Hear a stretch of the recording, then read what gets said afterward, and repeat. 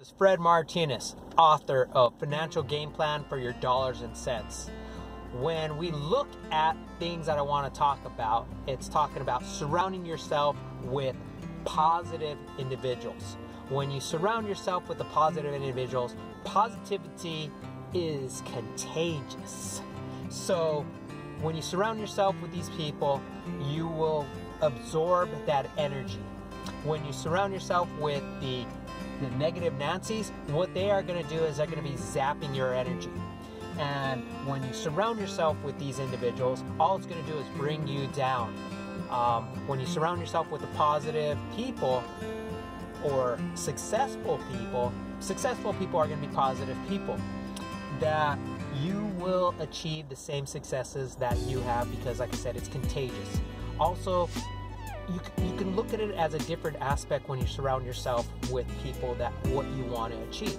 If you want to go out and party, you want to surround yourself with those people that you can go out and party where you have a great time, and because they know how to party.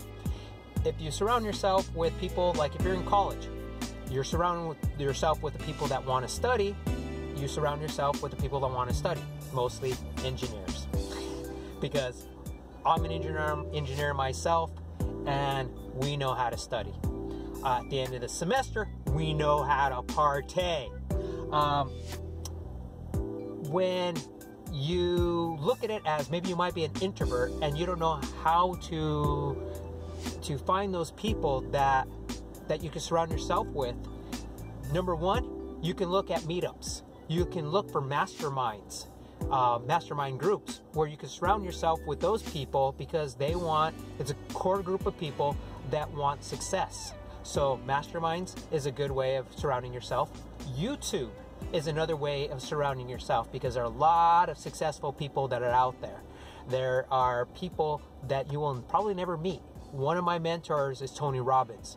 I will probably never meet that guy, but you know what? In the future, I'm putting it out there that I will meet that guy. He will be shaking my hand. He will be thanking me for giving him advice. So what I'm saying is that you surround yourself with the positive people. You can find yourself those people.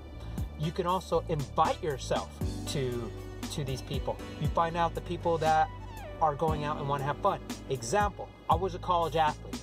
If I wanted a party, I would go ahead and call up my teammates saying, hey, what are you guys doing? And I would go and party with them. I was the designated driver, because those people know how to party, and had myself a great time.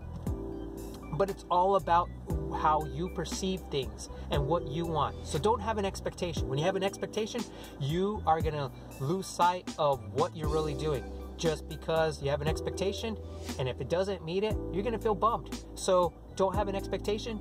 You have nothing to lose. You're just going to gain everything.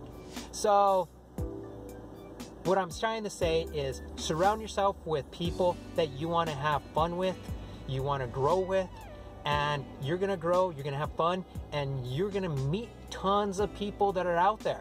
So you have a blessed and awesome day. Peace. Love you guys.